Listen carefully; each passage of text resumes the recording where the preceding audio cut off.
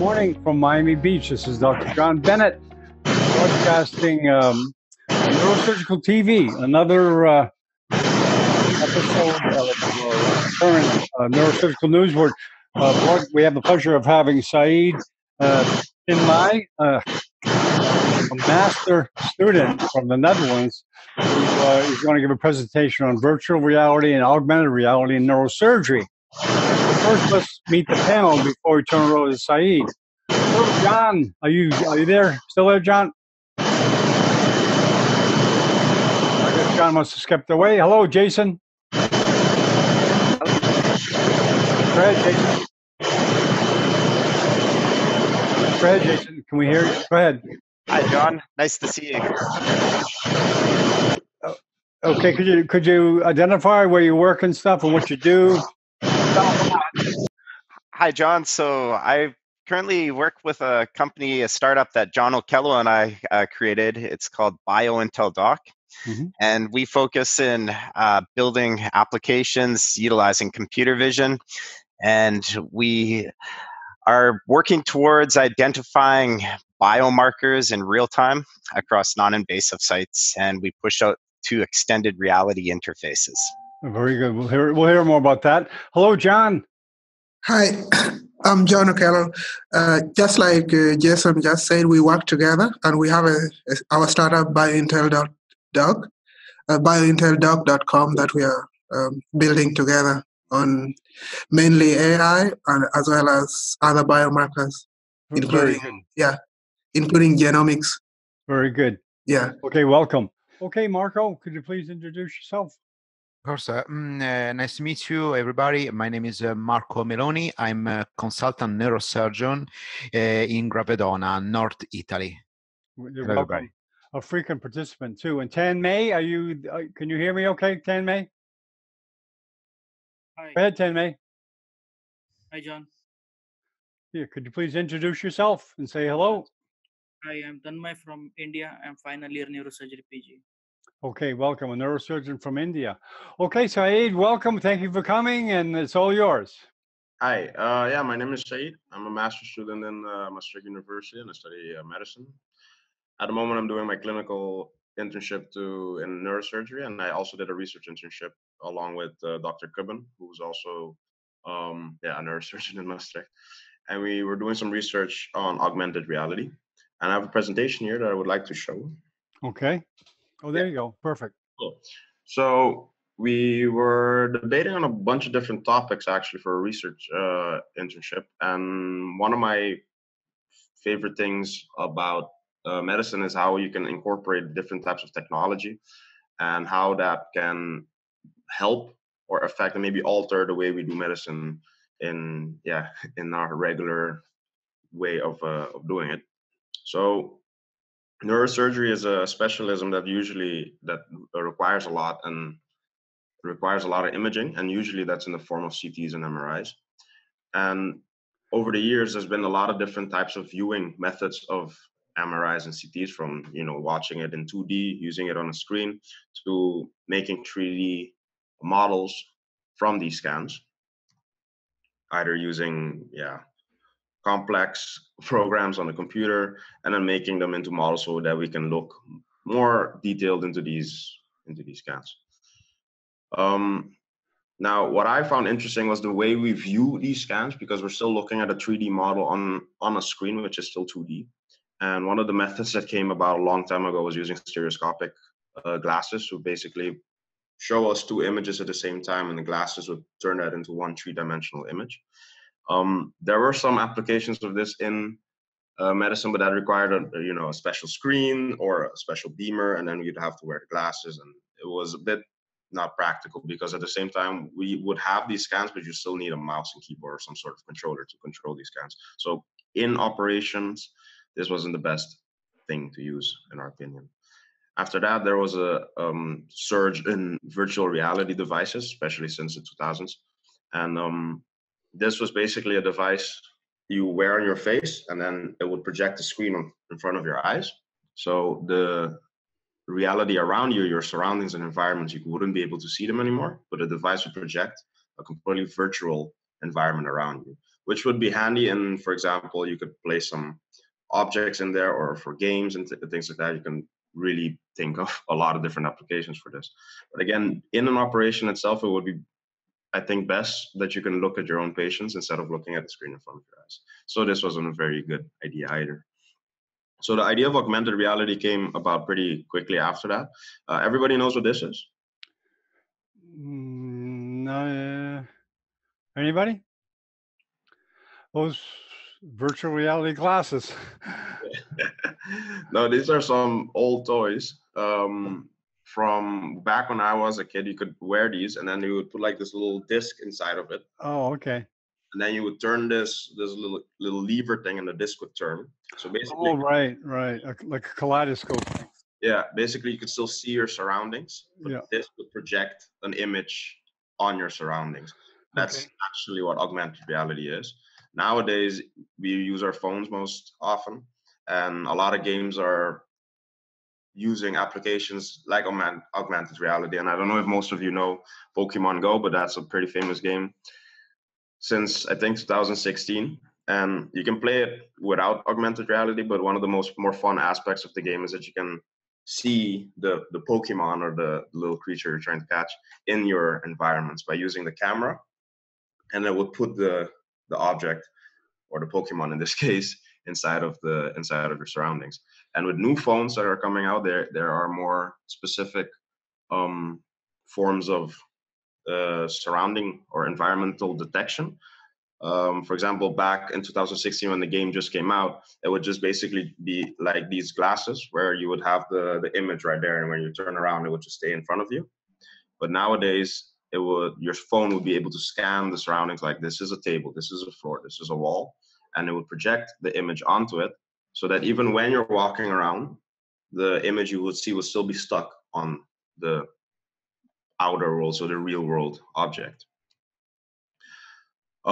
Since then, actually, since about 4 years now, there's been a lot of different types of smart devices coming out, from smart watches to smartphones to smart fridges. Even now, you even have microwaves that can tell you the calendar, go on the internet.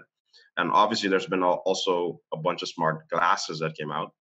And one of the ones that really spoke to us was the one from Microsoft. Here we see 4 different other ones. These are all, well, other than the Vuzix, these are all about $200 or less. So they're pretty budget friendly and accessible to everybody. You can just buy them from Amazon. But what these would do was they would connect to your phone, and then as you're walking around or doing your daily life, you could see notifications pop up in your peripheral vision.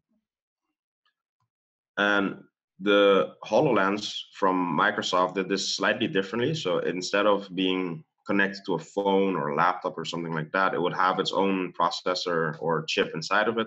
So you could just use the device as a standalone device on its own. And back when me and Peter, Dr. Kubben, did experiments on it, was about 2 years ago when the HoloLens more or less came into public hands, as it were. And at that point, there wasn't a lot of applications you could do. There weren't that many apps going on and people developing apps. And I myself, I'm just a medical student, so I don't really know how to program or do any of these complex app designs. So what we did was we wanted to do some research into what is the state of augmented reality hardware and software right now, and if that has a application in operative or possibly educational settings. And we wanted to see how fast medical students, residents, and specialists can be like, okay, this is a new device. I want to see how to use it, because we all know how to use a keyboard and mouse. I just wanted to see how fast can someone like a specialist or a medical student learn how to use a completely different navigational system. So checking the learning curve, and we wanted to see how it would work in an operative setting. So we ended up going for the HoloLens, which is a device from Microsoft, as I said. We tested it on 27 people from our hospital using time tasks and questionnaires.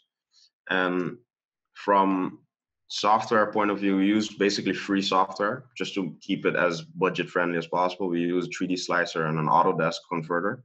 We grabbed some CTs and we turned them into holograms, basically, using this converter. And then what you ended up with these images that I have here. Maybe for next seminar, I'll actually bring the device and maybe live stream it so you guys can see more or less what I see, which is because showing it like this is not doing the device very justice. But in any case, you can kind of see that I tried, you can make a device, a hologram from the scan. And here we see a CT from a skull that has been operated using DBS. On the first image on the left, you can just see the skull floating in midair, as it were. But as you move your head towards it, you can actually go inside of the skull and see how the leads go down inside of it, which is pretty fun to do. And on the right, we also that's basically how the software looks. So you can put programs and windows everywhere and just click on it with your hands. There is no mouse, no controller, no anything. You just use your hands to move everything.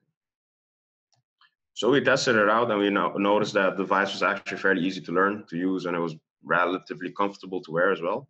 The holograms were also clear, even with a lot of backlight in the back. We also use it in an operative setting, so we wore the entire operational clothes, the scrubs and everything, and then put the device on, and still were completely sterile. And then did a simulation of an operation, but you could still use the device fairly easy. It recognizes your hands and gloves and everything. From the people we tested, we saw that only 4 of them had actually a yearly experience with VR and only 1 with AR, and that's mainly because the person plays Pokemon Go a lot. And the question for me was which one would be more advantageous for neurosurgery in this case. And the biggest and strongest devices are either the VR or AR device, the one we just tested. And we noticed that the VR device as well, being stronger and more having a stronger processing capacity, they are still needed to be connected to a computer. They still block off your complete vision, so you can't really see anything. And they're not completely portable and wireless. What AR has over VR is that it's, you can see your environment, so you have a lot of different ideas. You can think about that. For example, what I just said in the beginning, where you can place a virtual object and connect it to a real world object. You can think about, okay, if I have an operation, I can, for example, project a scan that I had earlier on top of the person I'm scanning. Say I'm doing a craniectomy, I can put the scan of a CT scan on top of the skull as I'm operating, so you can clearly see what you're doing in real time as well. And or other applications would be like, if you want to teach your patient, like, hey, that you have this and this and this problem, you could just give them the device and they can just look at themselves and be like, oh, that's how my nerves are trapped, or this is how this operation went. And you can clearly just educate them much more nicely using the glasses instead of using black and white images from the MRI. You can just put the MRI images on the person and they can be like, oh, I see, I can clearly visualize what you're going to do, and you can explain the operations much more nicely. Other than that, the portability and the wirelessness of the device we found much handier than using virtual reality, because you can literally just walk around the entire hospital wearing the thing. It just needs a Wi-Fi connection, so you can just connect it to your phone as well if you want. And the only problems we found was that because it's not connected to a computer and because it's fairly new, there was limited processing capabilities. For example, when we made the CT scan and turned that into a hologram, we had to lower the polygon count a little bit, because or else you just couldn't see the hologram at all. It just wouldn't project it. It would be too much. And other than that, there was a limited supported apps. I had to go through about 5 different programs to be able to go from CT scan to hologram. And I know nowadays there's a much more streamlined program that you can just put in the CT scan and it creates your hologram for you. But there is still some issues with doing this. You do need a little manual to know what to do, which is what we found a little annoying. About 3 months ago, the new HoloLens 2 was announced, and I hadn't had a chance to put my hands on it yet. Apparently, it's way stronger, and instead of just using one hand to control things in your reality, you can actually use 2 hands to move around things, which is pretty nice. It's also much faster, much more tactile to your finger. So I would imagine in an operative setting, this is much nicer than using the first HoloLens, where we had issues where you would try to pick something up, but it wouldn't recognize it. So you have to actually stand on a specific position, or else it just wouldn't recognize your fingers. This one seems to be much more faster in that sense. And with a stronger processor comes the capabilities for stronger applications. So we do also hope that some designer, some app maker can help us make a much more nicer, streamlined procedure of making CT scan or MRI to holograms. And from this presentation, I had a couple of discussion points, mainly well, learning and using the HoloLens required actually minimal effort from both students and doctors. We did see a way faster learning curve from the students, as they are much more used to phones and new technology, I would assume, and then specialists would take about a little bit more, maybe 5 minutes to learn to use the device.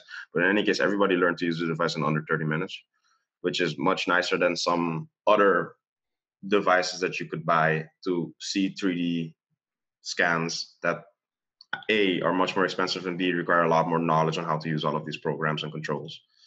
The UI was very easy to navigate. It's the same as a Windows computer. You have your Windows, you have your programs, you just turn it off and on. It's very easy, even with backlight in the background. We also shown that if you play games with the device, it's actually much faster to learn to use the device. So that's a fun plus. And making the 3D models, as I said, from the scans was free. It didn't cost us a dime. And it was a quick process. It just required a lot of different applications and programs.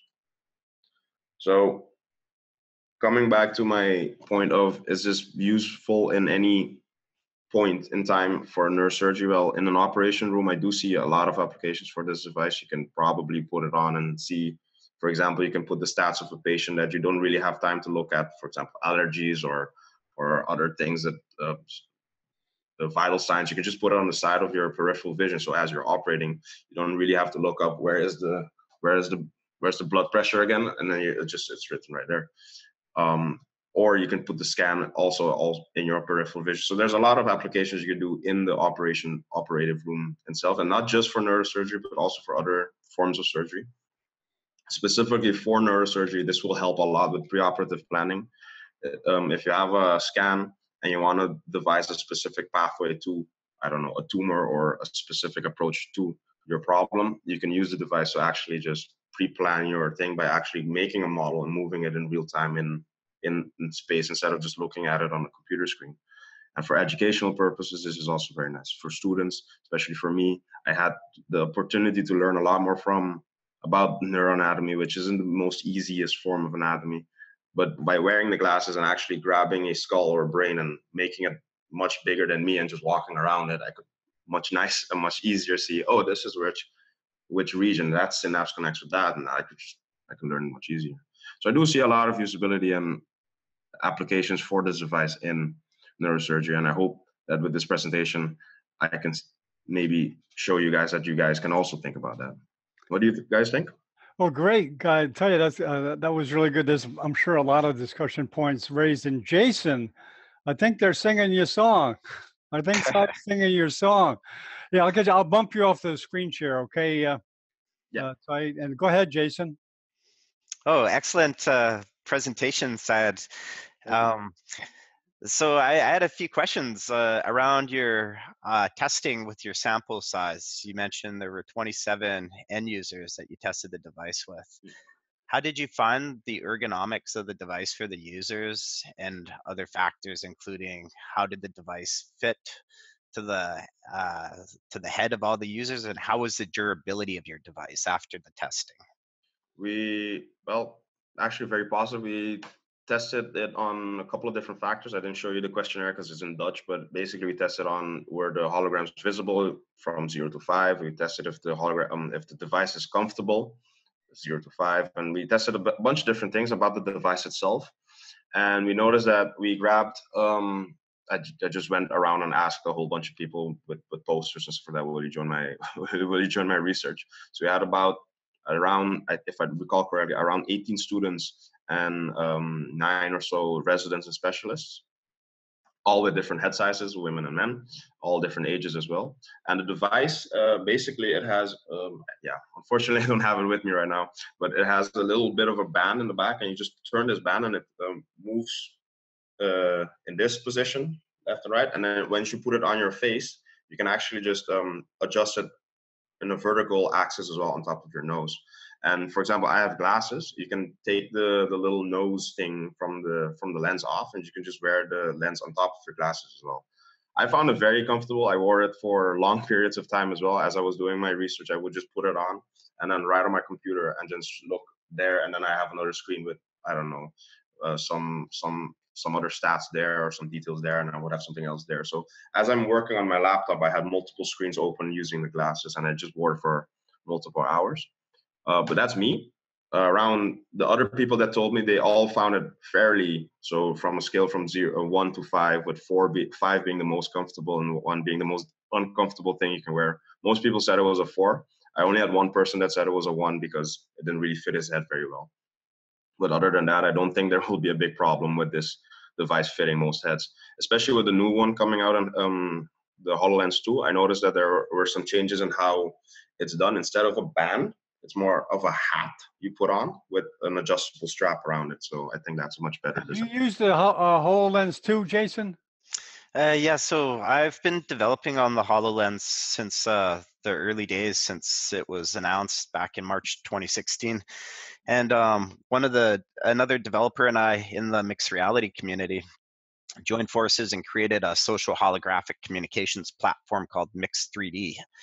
And that's where end users, remote end users are connected, as we all are on this Zoom webinar call this morning.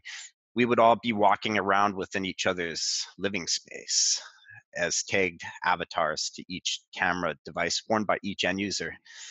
So it's been in production since 2017 and available for download through the Windows the Microsoft Store, and it's available for the Microsoft HoloLens right now, as well as the other immersive mixed reality devices. Can you show us that, Jason? Yeah, I'll show you the HoloLens. Do you mind, Saiyd? Do you want to see it? Yeah, I do. I haven't seen the second one yet. So. Yeah, okay. I knew you guys would get along. Yeah, I don't have the second device yet. It's not pegged for release until June 2019. So you're actually working with Microsoft to develop it? Yeah, so through the other startup that I have, we have a 5-year partnership agreement with Microsoft, and we agreed to pivot towards the education technology sector. So this is what the HoloLens device looks like here. This is version, I would say like version 0. It's the first developer's edition that was released back in, March 2016. They announced it at the Microsoft Build conference back in October 2015. And that's around the time I was invited by Microsoft to test the device. And then through my use case that I submitted and my application, then I was accepted as a Wave 1 developer. And we've been actively developing in the community. Most of the apps, keep in mind right now, they're all in R&D. So a lot of the apps that are available through the Microsoft Store, they're from prototype stage all the way to full production kind of flagship apps that Microsoft has backed. Okay, very good. Yeah, I've noticed that when I think the one I have is the consumer one, so the slightly, it didn't have the strap above the head, basically. It was just it's just a strap here. It's just an additional kind of strap that you can attach to the top of the device, and then it just makes the device a little bit more stable. And I was asking about comfort levels of your users. I found, for the most part, this seems to fit to most skulls, but I would say that there are some outliers where, especially like if it's younger people, then the device, they might be bouncing around and the device could fall off the head. Or if it's people with larger skull sizes, then they have a hard time actually getting the device on. So they have to kind of situate it a little bit more. One of the new features of the version 2 device that's being released is the ergonomic factor. And in fact, I believe this one's about 1.5 pounds that's worn, but the new one is supposed to be 30% lighter and more comfortable. How they measure that, I'm not sure, but. Okay. Yeah, we did notice that. I had, I think, 2 or 3 smaller, younger student girls that would wear it, and they would have their hair basically tied up in a ponytail. And wearing that device is a bit of an little sport to try and fix that entire device on their smaller skull whilst having the hair somehow there. And I did notice that wearing the device, especially the front part, is heavier than the rest of it. If you don't put it on correctly, you will get your glasses to press really hard and really down on your nose after a long period of time. But I watched the presentation of the HoloLens 2 that was shown, I think 3 or 4 months ago. And yeah, it did seem much easier to wear, much faster to wear. The lady that showed it just put it on quite easily, and it was just moving around her head. It didn't wiggle.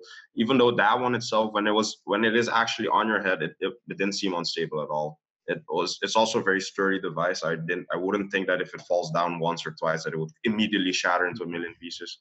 I do think it's a pretty sturdy device.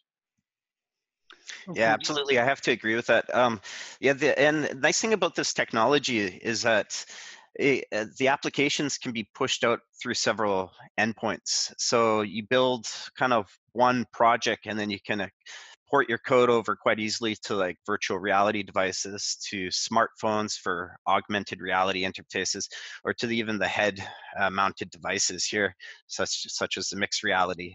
I would say the competitor to the Microsoft HoloLens, the closest one would be Google Magic Leap. But from the feedback within the development community, Microsoft HoloLens is much further ahead. And especially you're building the applications for the universal Windows platform. So basically that same code base fits across the entire ecosystem of devices for Microsoft's products. Yeah, I agree. I do have to say though that the devices are, in my opinion, a little bit different in usage. For example, the Google Glass, I would rather connect it to my phone and use it more in a daily life kind of situation. As I'm walking around, I would like to see notifications pop up. I don't think I would wear the HoloLens to go around walking in the city, for example. Okay. It's a bit too expensive to do that, and it would be a bit weird walking around with such a big device in my head. Well, that's the way it was with Glass too.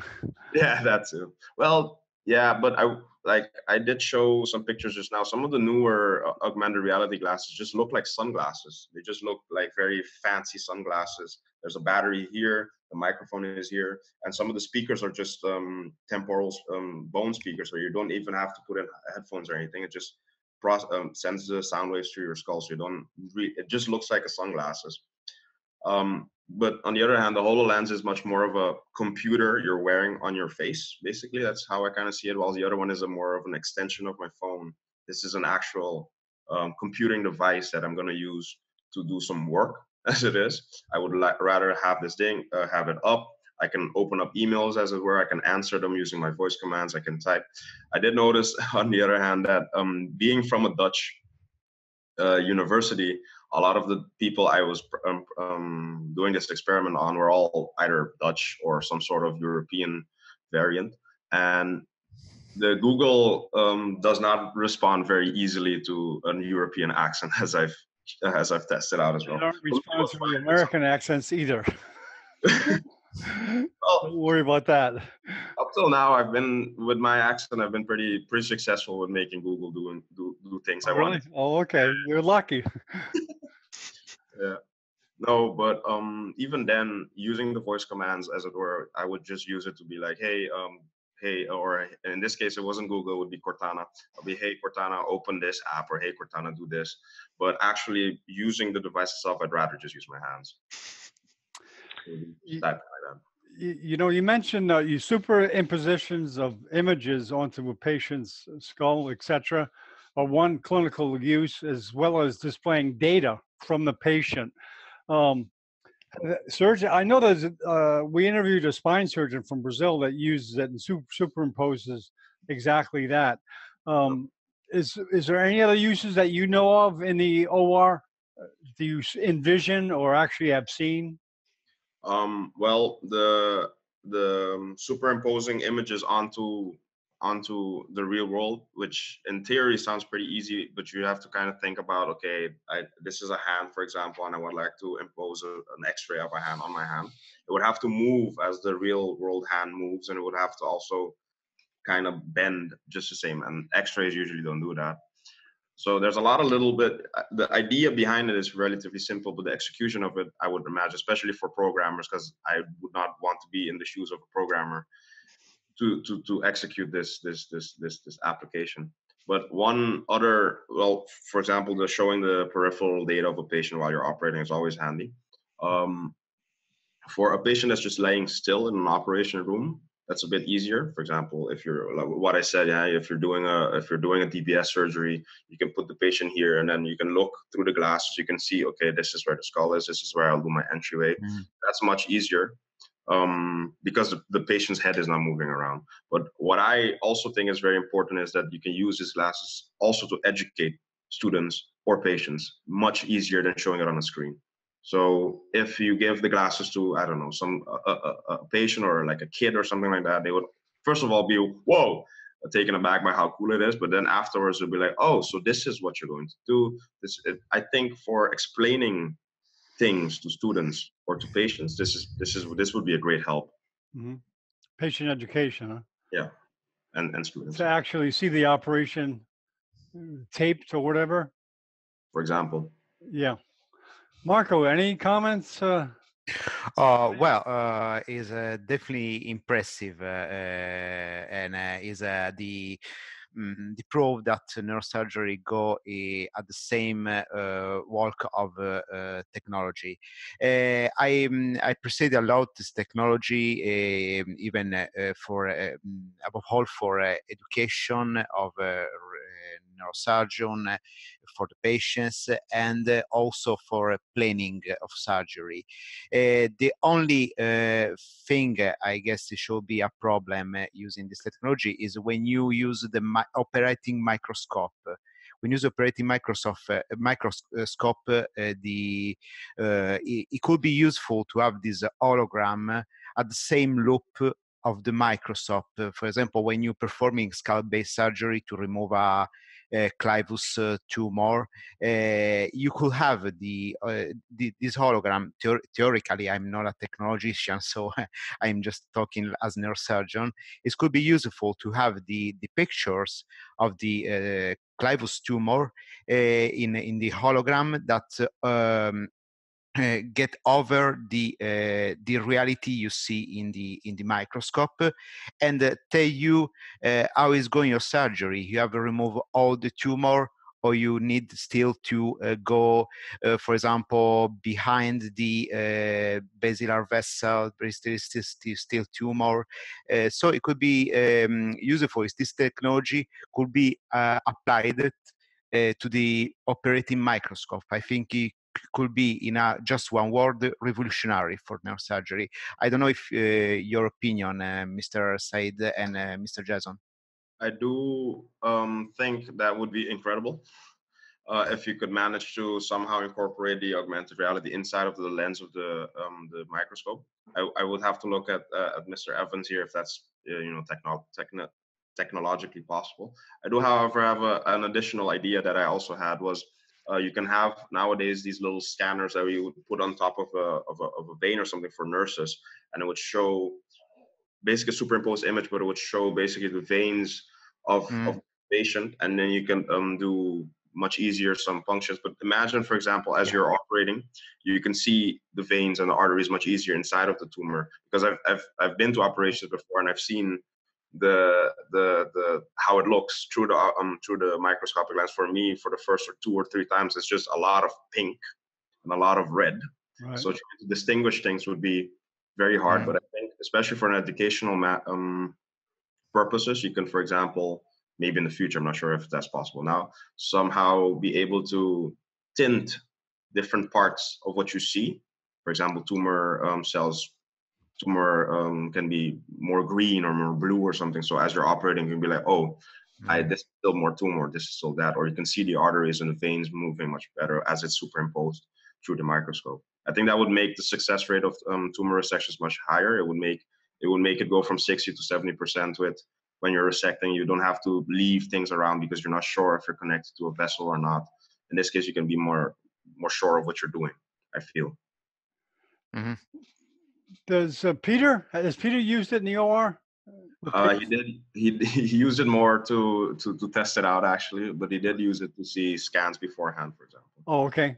But he usually does a lot of brain surgery, which requires a microscope, and he can't look with the glasses through the microscope. Okay, yeah.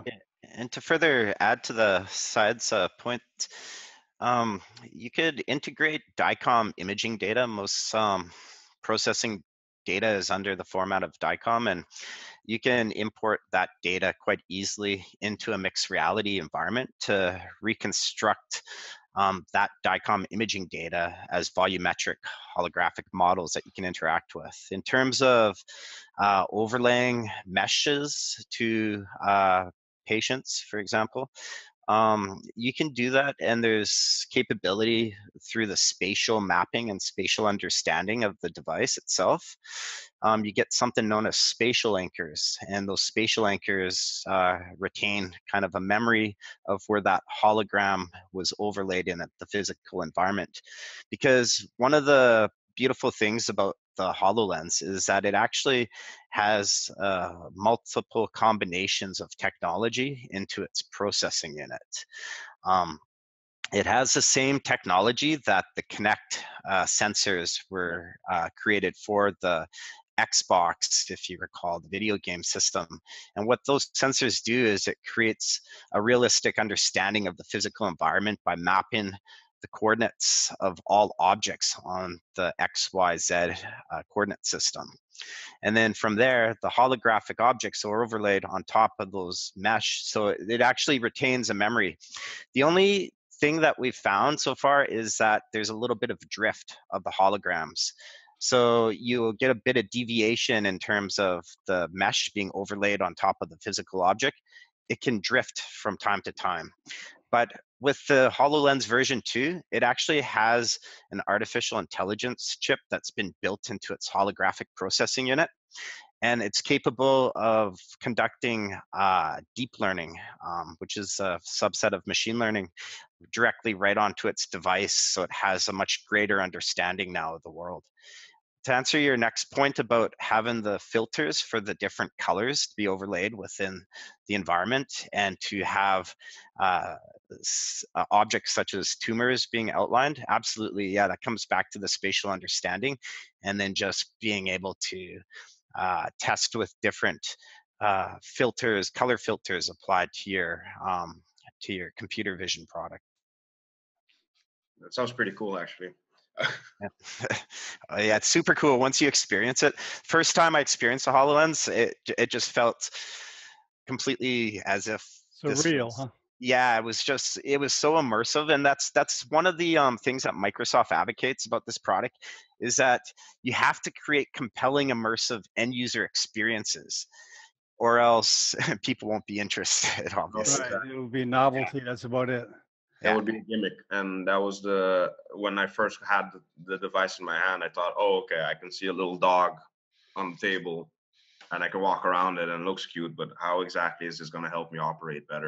And after a while, I think I managed to make it recognize a card that I had in my hand, and then when I would turn it around, it would do a little effect.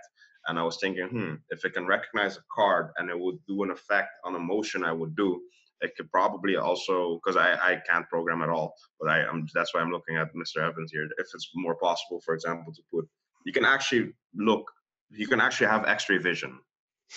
Yeah, absolutely. Yeah. Well, it's more or less you could, if you have like a source of imaging data that's mapped specifically to that patient or that end user, and then it's overlaid on top of the physical object as a mesh overlay. And then, yeah, getting back to your point, you mentioned about putting meshes over top of joints such as like a hand, for example, and how the object would be stationary, but to see it, you would actually need some type of like movement, like flexing and extension. Yeah, that's interesting. These are kind of like the use cases that you'll stumble across where you haven't thought about how to solve something like this in the past. Yeah. So yeah, but I think with the advent of machine learning built into the product, a lot of these scenarios are going to be automatically taken care of in the future. Yeah, I do agree with that, especially because, for example, I was thinking if you are going to map something, you might as well use real world markers. For example, when people do CGI, CGI filming of faces, for example, they place a lot of little black dots on the face, so that when the person uses different facial markers, the camera would notice that and then, you know, transform that into whatever you want it to be. You could do that with a hand as well. You can put specific dots on the hand, be like, this is a digit, this is a digit, this is the hand phalanx, whatever, and then connect that with the scan. And as the hand is moving, the scan would also move. But the animations of it and all of the little intricacies, that is a lot more than that's a lot more thinking required that I'm not really educated to know about. Yeah, like it's interesting because yeah, like the Azure Connect, like this right here is like the Connect version 1 sensor. I don't know if you can see it. Whoa, yeah. Yeah, so this basically will. Is that a good set? Well, this is old technology. Oh, along one of the first ones. Yeah, exactly. And it wasn't until just recently that Microsoft released their Azure Connect sensor. And how I could describe it is it's like a webcam on steroids, because it'll like completely 3D map the environment now with depth. And from what I saw of the device, it'll map out, like if you're in like an auditorium, the device has the ability to have the depth of like up to 12 rows in a theater. So that's how much kind of depth sensing capability it has now. So it does very effective 3D mapping and then projection over Microsoft's cloud services through Azure. And maybe to make it a bit more easier for the viewers to understand, like you know, anybody know Snapchat, the app? And a lot of the times nowadays you have filters on this app that you could just look into the camera looks at your face, you say this is my face, and then it would put something on it, like it will make your eyes bigger or make you have a dog face or something like that. And it's as simple as, I use that a lot. Yeah, exactly. And your phone can already do that, and this is just an application you can download from anywhere. It's just a phone. And I can only imagine in the future, especially with the newer phones coming out with actual depth sensors, dedicated depth sensors on the back of the camera, to be able to take, this is a house, table, chairs, everything. So you can do that with your phone. I can only imagine with a device much bigger, with bigger cameras, how much more in depth that can be, more specific. Yeah, and that's the nice thing about these devices. Like even with the version 1 here, you have the capability to override the optics of the device, and you could actually put this on top of a digital SLR camera and get much higher resolution. And that's essentially like any of the demos you see that Microsoft conducts. Those demos aren't actually, the mixed reality capture isn't done with like another HoloLens device. It's done with like a souped up version of the HoloLens sitting on top of a much more capable camera of higher optics. So yeah, absolutely, there's definitely many use cases, and that's one of the most attractive things about this technology, is because it is building on the Universal Windows platform framework, that the cross compatibility capability is, it's so there across like all the products. It integrates so well. I had a question actually. You have used the HoloLens too? Or no, I haven't yet. No, but my the other co-founder that I'm working with on the Mixed 3D project, he's actually one of the advocates within the community. So he's actually had the opportunity to use the device. I haven't had the opportunity yet. I've been invited, but just schedule hasn't worked out. Yeah. So hopefully on this Tuesday, I'm scheduled to go to Microsoft. So I'm hoping to get my hands on it. You want to give a talk after that? Yeah, absolutely. Yeah, I'm sure I'd like to see that. Sorry, Saiyd. Yeah, I will definitely be wanting to hear about that, because one question I had about the original, the first one, was the rather small FOV field of view you had of the device. So basically, it's not, so if I have my glasses right now, it's not, so what I see through my glasses is this entire square, right? And if I put it on my face, my entire peripheral is what I see through the glasses. But however, if I look up enough, I can see above my glasses. And the HoloLens is, the glasses you see through is actually much smaller than your actual peripheral. And so if I would stand a bit further away from my laptop, it would be about that much I would see through it. So if I had a really large scan, I couldn't see the entire scan, because even though my vision would see the room it's in, the device itself would look like this. So the scan would only show I mean, the hologram would only show up at half of it. So I was wondering if the field of view would be bigger on the HoloLens too. That's that's one of their key features that they're promoting right now, is that it has increased. And one of the challenges that Microsoft worked with initially was the field of view constraints in respect to the cost of the device. Just the waveguides within the actual, if you actually see, there's actually these waveguides. I'll see if I'll put it up. Yeah, and you see kind of how they look. Okay. Mm-hmm.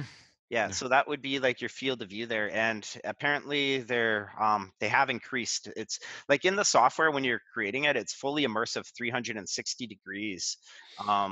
So eventually, as the hardware, the capability of the optics improves over time, and the price is brought down, then from a software point of view, that's not a problem. And that's where kind of like the immersive mixed reality devices stand out right now, because when Microsoft released Windows 10 a couple of years ago, one of their main goals was for Windows mixed reality. And in everyone's computer right now, you actually have the Windows mixed reality portal, which is available. If your GPU within your laptop or your desktop can support the Windows mixed reality devices, then it easily plugs into your computer, and now you have a full 360 degree, they call it immersive mixed reality. It's kind of more like a VR experience, but the spatial mapping and spatial understanding of the environment is what kind of separates virtual reality and augmented reality from the mixed reality, is that the mixed reality devices understand the physical environments. That does sound a lot more like virtual reality indeed, because I did work with the HoloLens and the Vive as well.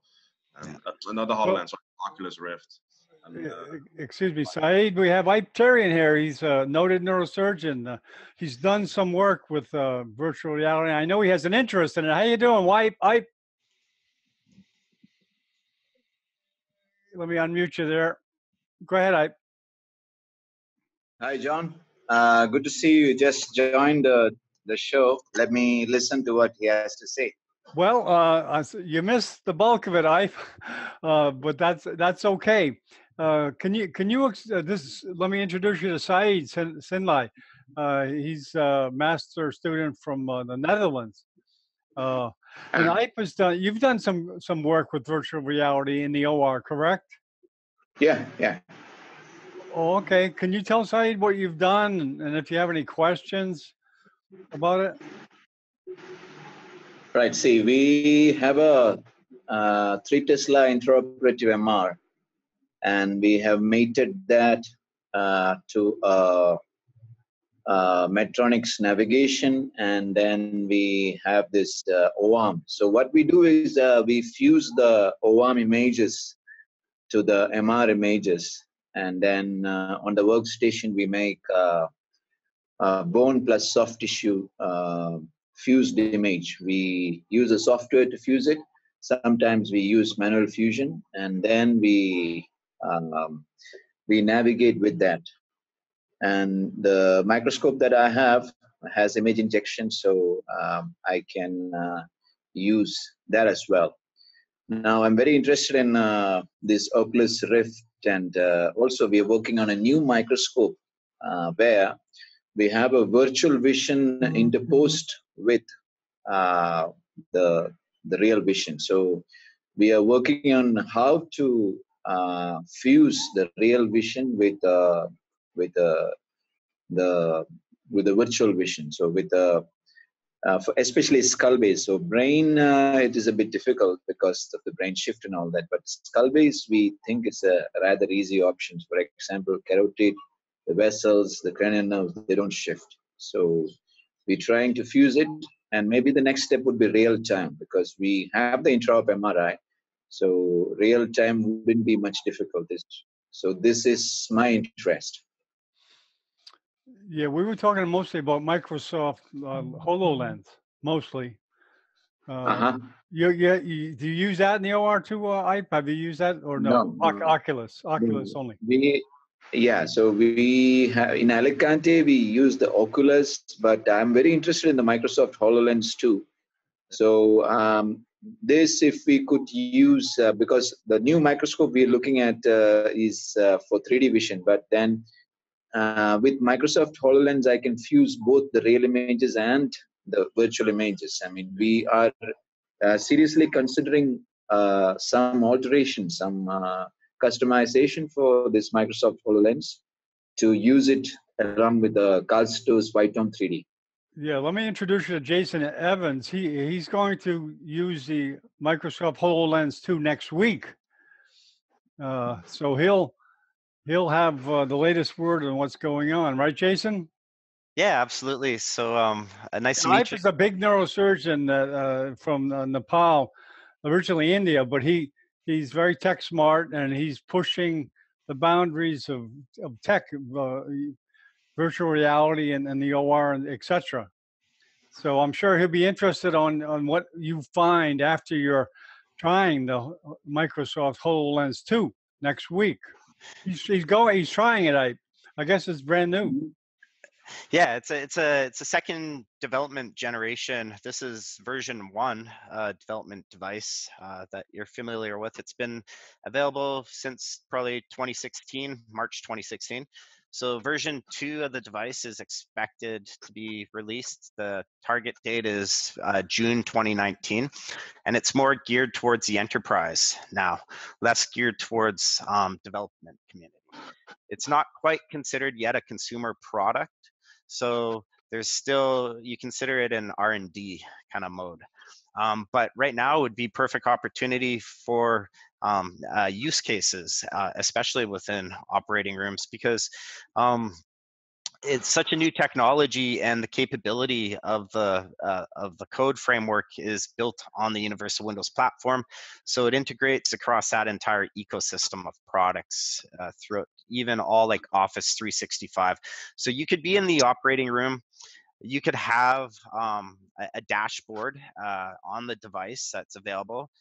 From what I'm hearing from Saiyd, it seems as if, yeah, that's something that his research valued, was having diagnostic data pulled in from multiple device units. You could have DICOM imaging data overlays through image viewers. You could even have your Outlook calendar pinned up on a wall that you could easily check with.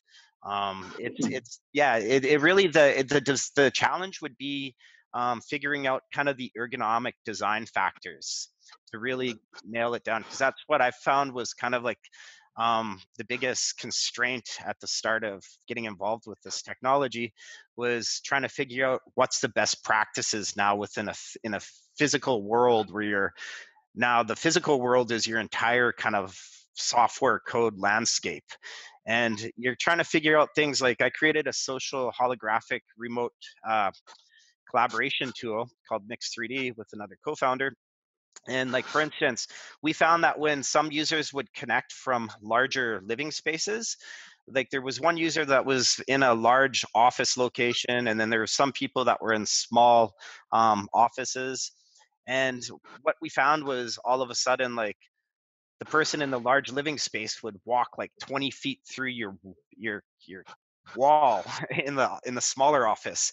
So you have to kind of figure out now, okay, how do you manage with that, and what's the best way to deal with it? Is it some type of animation that gets triggered that'll all of a sudden cue the person to like reorientate themselves to the positioning of other people in the room?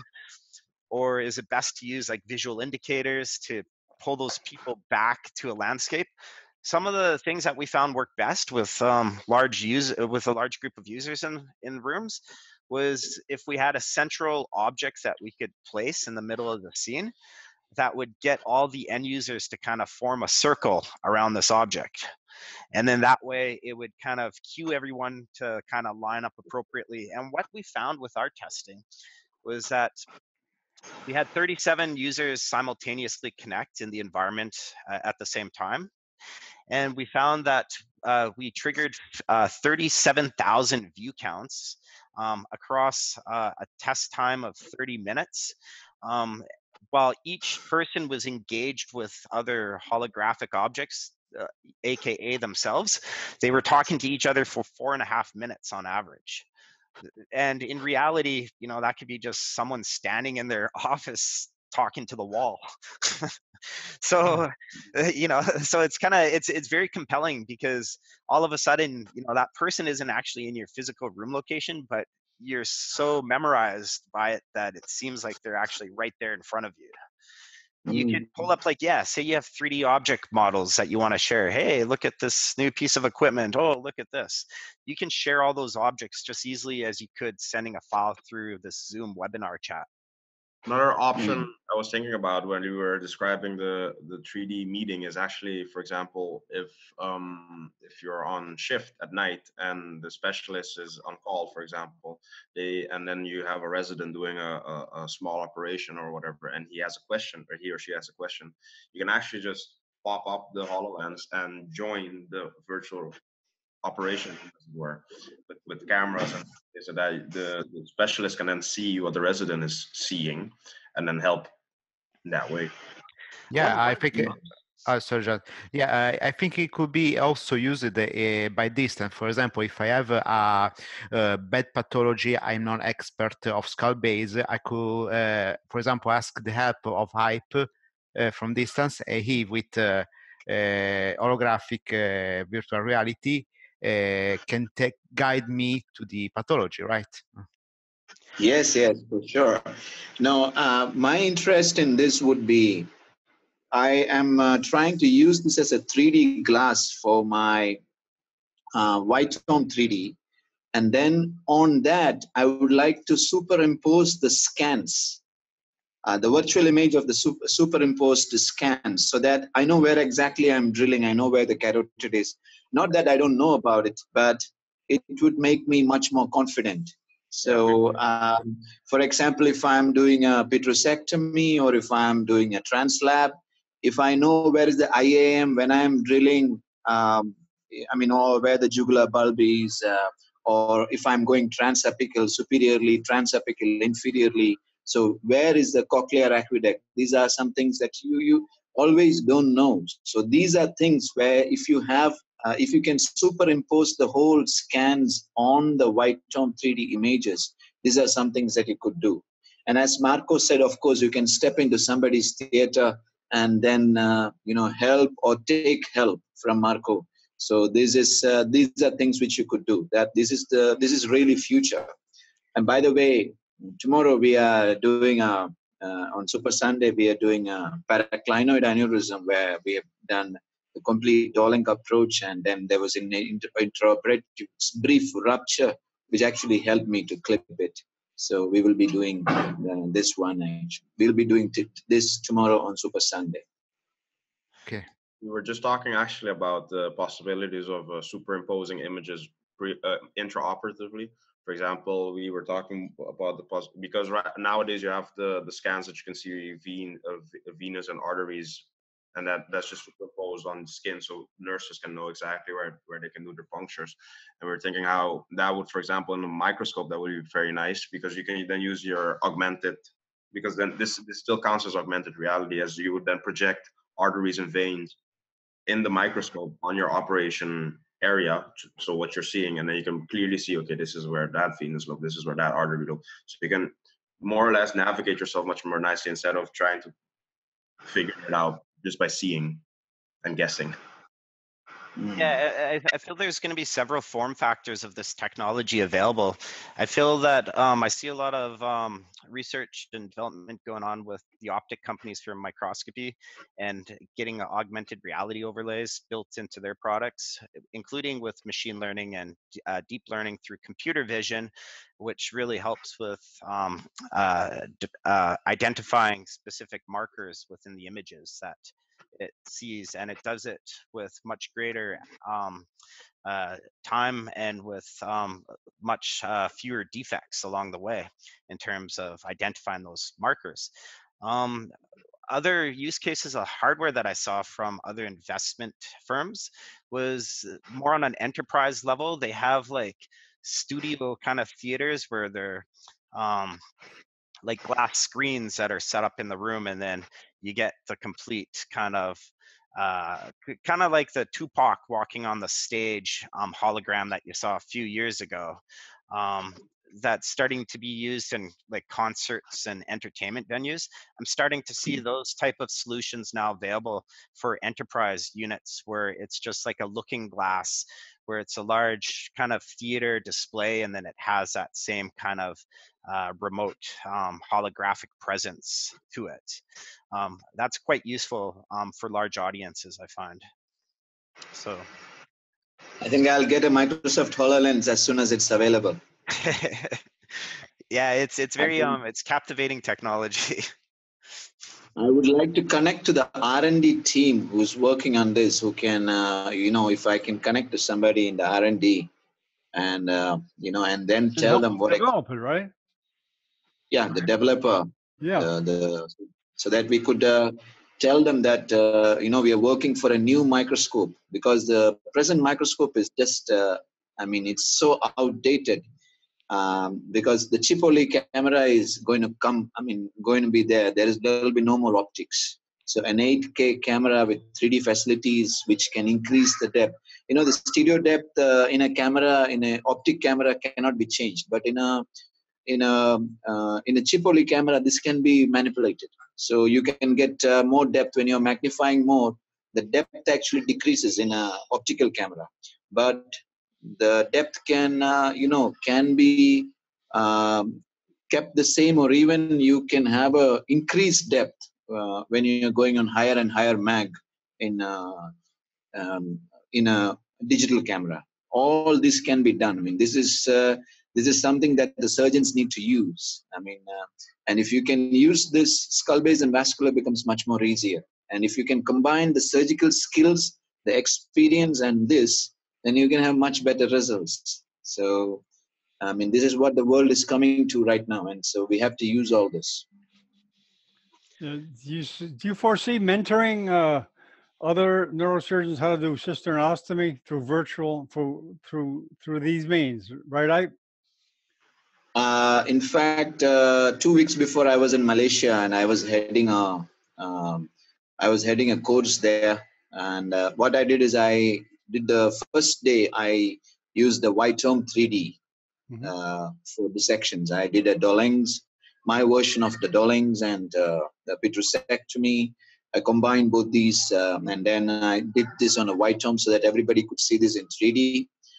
And we are now starting to operate with the VTOM on a Mitaka arm, so that we are trying to replace the microscope completely. And I'm trying to get these images, the navigated images, onto the VTOM. So we're working with Carl Stoes on that. With these kind of things, we can easily teach surgeons in 3D, not like the 2D. I mean, well, I have the 3D Trinion images in my theater. In my OR, I have the Trinion monitor and the Pentero microscope with the 3D facilities. So, but then better than that, I feel now the Trinion is very costly, but a VTOM will be an excellent solution if it can be used like a microscope. It is a chip-only camera, and if it can be used just like the Whitehome, and let's say that no screen, just a Microsoft HoloLens 2. So you can look wherever you want, and you can operate, and you can sit wherever you want, and you can operate. You know, this is my dream. So now I'm looking at the screen and taking off the microscope, but the next step would be no screens.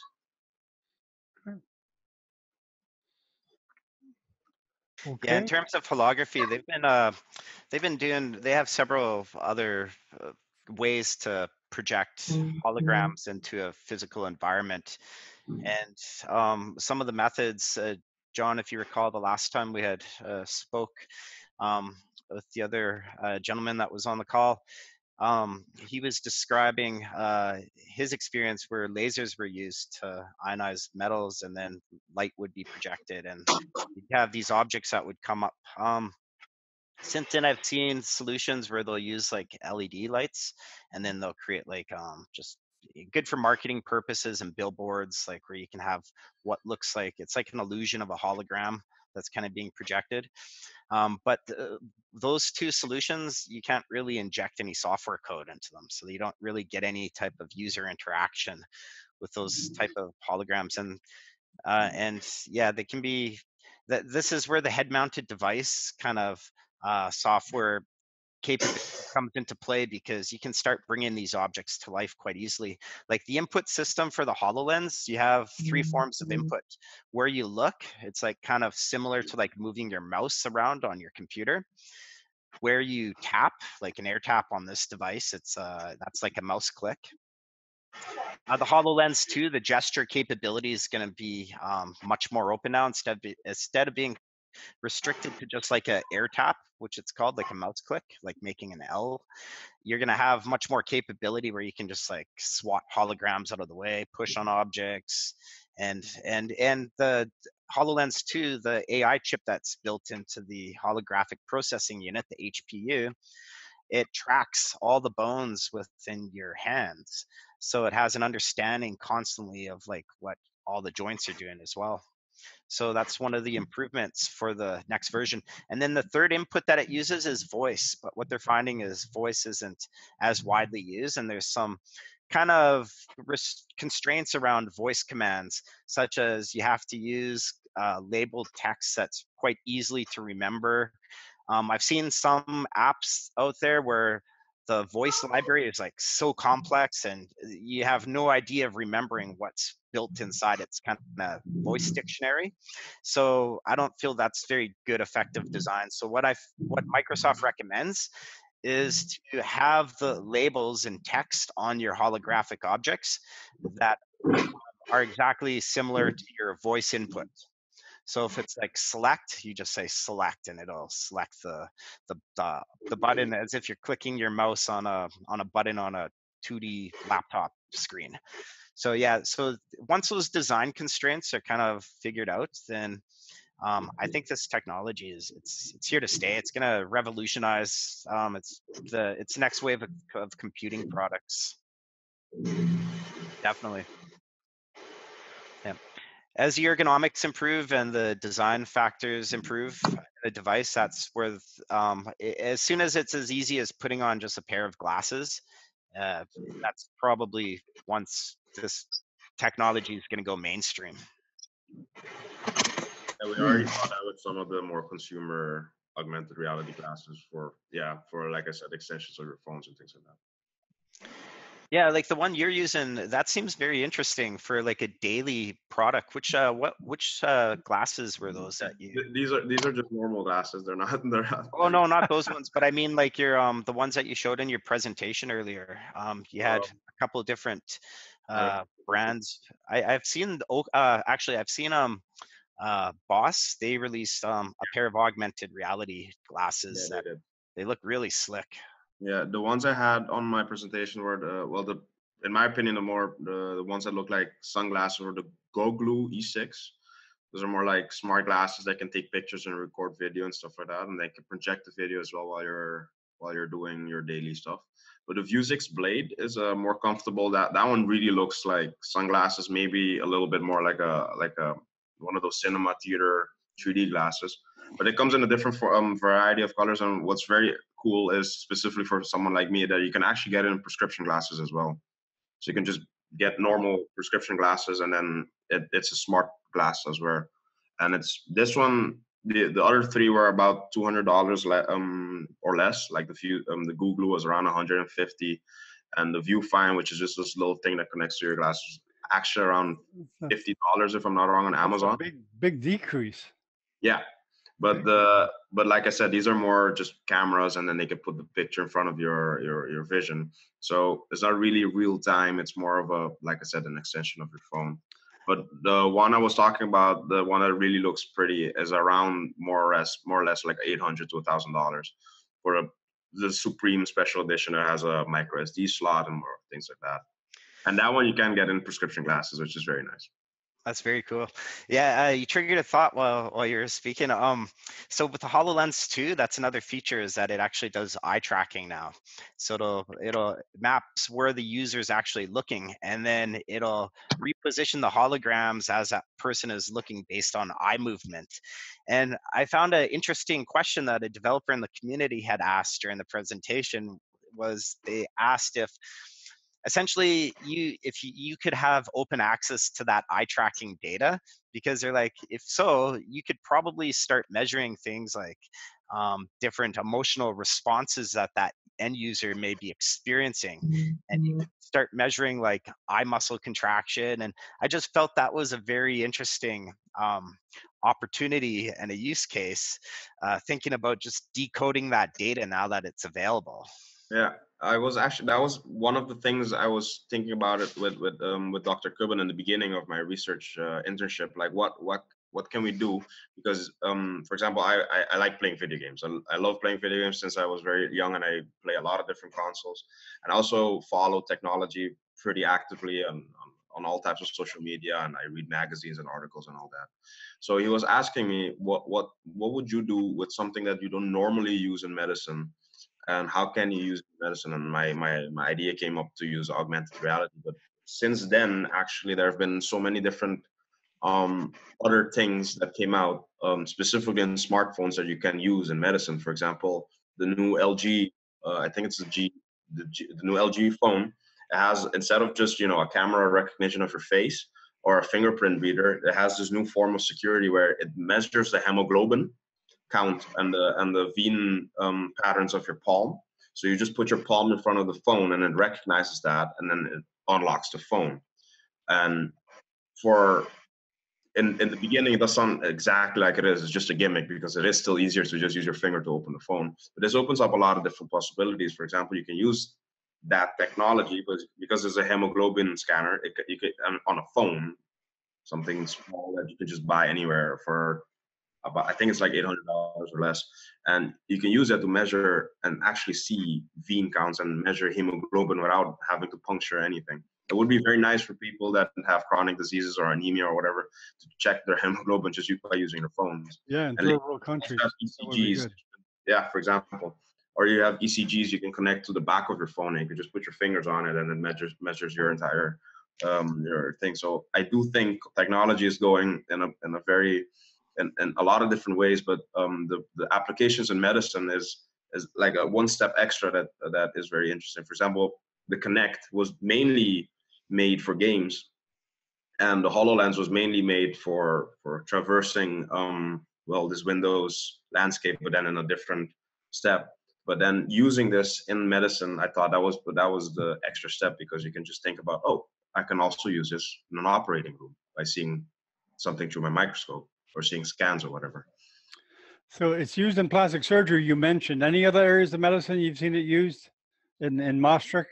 I haven't seen it used yet in other things. Specialties, but you think it will happen in the surgical? I definitely think it will happen, especially in things like orthopedics, for example, where CT scans and X-rays are pretty important, pretty major. Yeah. I'll send you a webcast we did with a spine surgeon from Brazil that uses it mostly for superpositions. Yeah, exactly. Of possible grafts to measure the size of a graft. He was using it. Yeah, in Maastricht, I know they did a research on the use of Oculus Rift, for example, in transformative surgery, for example, in some sort of augmentation of for example, in breast implants, for example. You can always just put the picture on your computer, and then the patient would be like, oh, that's how I'm going to look like after the operation. But it's much better if they were wearing, in this case, they were using the Oculus. Wear the Oculus and then just look down and be like, oh, that's how I'm going to look like after the operation. It just gives another dimension to what you're seeing, which is most importantly, I find, for patients to understand what they're getting into. Fascinating. Okay, very good. Thank you for taking the time, Saiyd. Excellent presentation and good discussion. We look forward, hopefully, to having future ones to continue on with what's going on with virtual reality and augmented reality in the OR.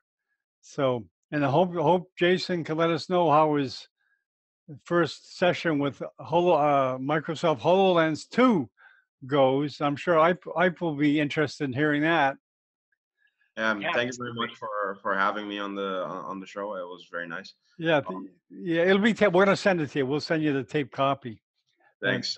And if anything, I will keep on probably looking into the uses of multiple types of technology in neurosurgery, because that is a very big interest. Yeah, and anything you want to televise on Neurosurgical TV, you're welcome. Just let me know.